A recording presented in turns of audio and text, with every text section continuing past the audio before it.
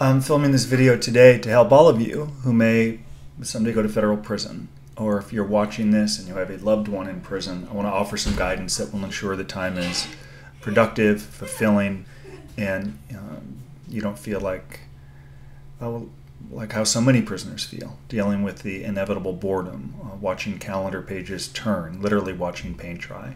So I'm going to offer my insights on how I think anyone should focus and spend their time in federal prison. As a disclosure, my routine was rigid. I formed a close friendship and partnership with Michael Santos, who had been in prison for 22 years. And I liked his routine. I liked that he woke early. I liked that he created content. I liked that he was focused and didn't waste time.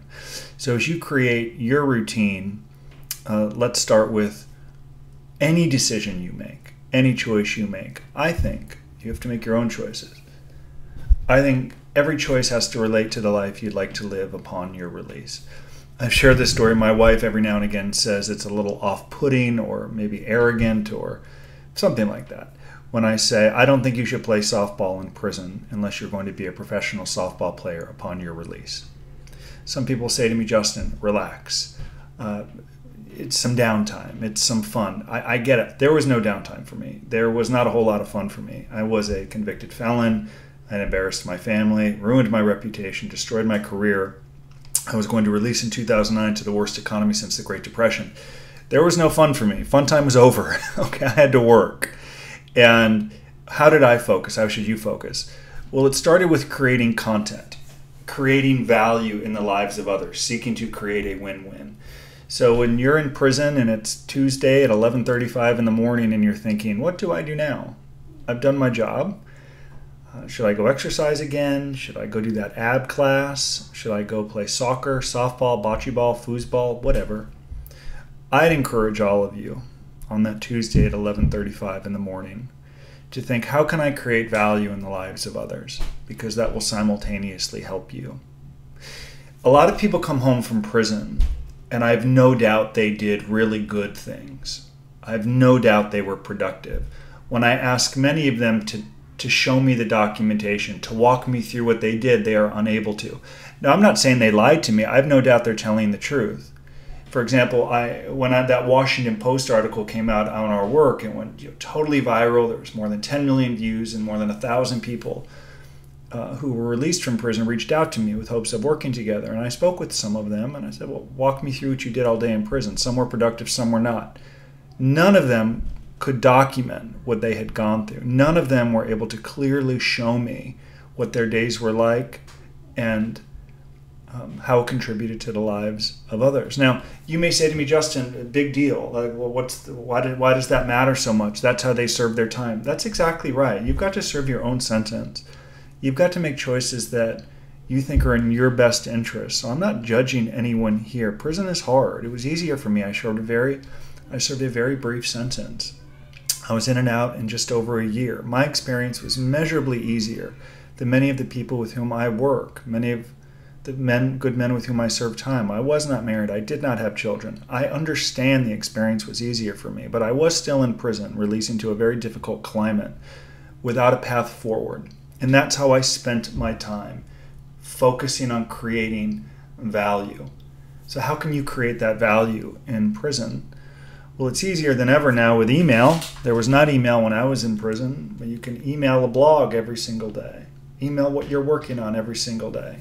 And you can begin to distribute that content, that valuable content to your network. You may never go public, right? I wrote a blog in prison with the help of my colleague Michael Santos, and I chose to put that online. You don't have to.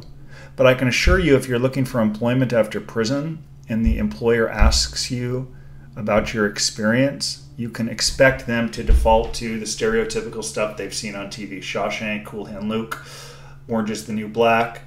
And it's your obligation and your responsibility to debunk the misperceptions they have about prison and about you as a convicted felon.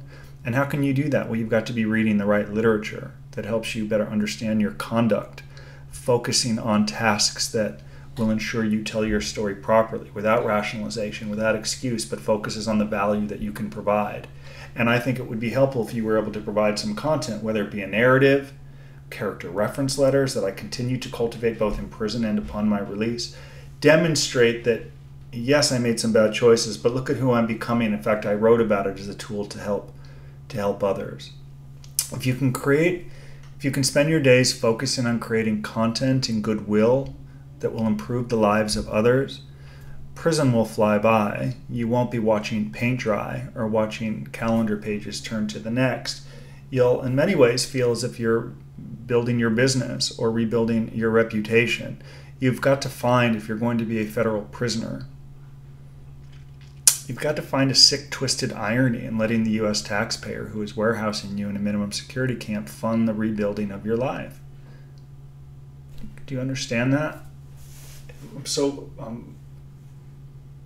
I'm passionate about it. I believe it. I get too many calls from people who tell me what their days in prison were like. And yes, they avoided disciplinary infractions. Yes, they avoided problems. Yes, they got into RDAP and they got the time off. But who cares if you get the time off if you come home and you're like, wow, now what? What do I do now? I wanted RDAP so badly. I got it, which is great. I'm now home. The probation officer wants 10%. He won't let me be an entrepreneur, go work here. He wants me to go work at Panera Bread. Nothing wrong with Panera Bread. All work is honorable. I picked up phones in the halfway house upon my release. Some of the media that's come out on our company in the last few months paints me as this pricey consultant who only works with wealthy people. Cannot be further from the truth. We work with anyone willing to invest the time to prepare. And there's this perception that perhaps I'm some rich, wealthy guy because I went to USC and I only served a year and I was a stockbroker. It's not my goal to change the perception. My goal is to convey to all of you that I'm authentic, and I did it. And our team would never ask you to do anything that we have not done, like picking up phones when I came home from prison for my first law-abiding job. All work is honorable. I lined up that job in a tough climate by virtue of goodwill and content I created in prison. So I'll wrap up with, if you can find a way to create this content to goodwill, if that could be the total focus of your day, from the moment you wake up to the moment you go to sleep, if you're focused on creating value in your life and in the lives of others, of finding ways to give back and document and create a new record, the time will fly by. You'll be incredibly productive, and frankly, you won't be concerned or scared on that last day of prison. Many people say the two toughest days in prison are the first day and the last day. Well, it's hard on that last day if you're not ready. I'm always seeking to deliver value and goodwill.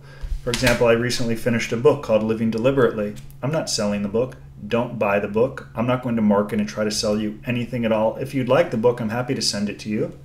The book talks about over the last decade how I was able to use my experience through prison as an asset to help tens of thousands of people emerge successfully, to prepare better than they would have had they not known our company. And I document it because I want to be authentic. I want to be transparent, and I want to help people. So I will admit it was harder to write and work on these projects with a terrific marriage and 2 children and clients we're serving and we're growing and media attention. It's been a good time for us. But I still said, if I said I'm going to do it, I'm going to do it. I'm still seeking to provide value. So I encourage all of you to read that, whether you're going to prison or you are not going to prison. If you can do that, provide value, it's going to make things easier on your family. Never forget, this experience is harder on those that love and support you. Never forget when you call home, they're worried and wondering how you're doing. Never forget that while they might not share all of their concerns with you, they're worried. They're wondering what the rest of your life, their life will look like as a result of your time in prison. And I believe if you're focused on creating value, sharing that value with people, to share the way you think, the way you articulate your thoughts, you're going to be much further ahead. And I guess the last thing I'll say is, do you really want it? Every person with whom I speak who's going to prison always says, Justin, I want to build the business again. I want to be successful. I want to make the money. I want to make my family proud. And then at times they see the work associated with it, and perhaps they don't really want it. They're in love with the idea of what they can achieve. They're in love with the idea of what they can have. The question is, are you in love with the process? The process is the hardest part, doing it on days you do not want to. When it's Thursday at 12:50 and it's 103 degrees in federal prison and you're a little depressed and you miss home, and you don't feel as if you should be there, or the sentence was too long and you feel like life is moving on without you, will you put in the work? You say, I gotta keep going. I gotta work. I gotta provide value. I gotta stay focused and create content, because only by doing that will I make this experience a little easier, a little better, and ensure that it's not the train wreck that it is for so many people. So that's all I got for today, Saturday, August 3rd, 2019. If any of you would like my book, Living Deliberately, it's free. Don't buy it. I'm not going to market you anything. But if you get the book, read it, implement what I teach. Without implementation, we got bupkas. Okay? Thank you all for your time. I hope you found value in this video.